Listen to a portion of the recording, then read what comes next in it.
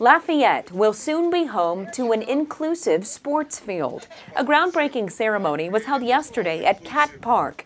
The baseball field will have rubber surfacing and accessible seating. General Manager at Caterpillar Lafayette, Joe Marcoon, says the field is the next step in creating a welcoming environment for all families in the area.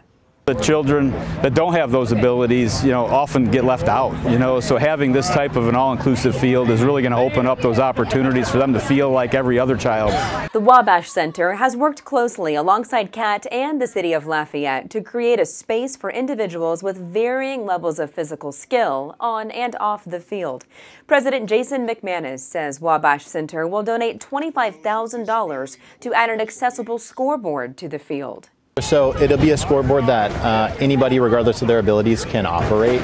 It is compatible with some assistive technology, so somebody with an iPad could sit and go through some pre-programmed presets and put up balls and strikes and score and that sort of thing.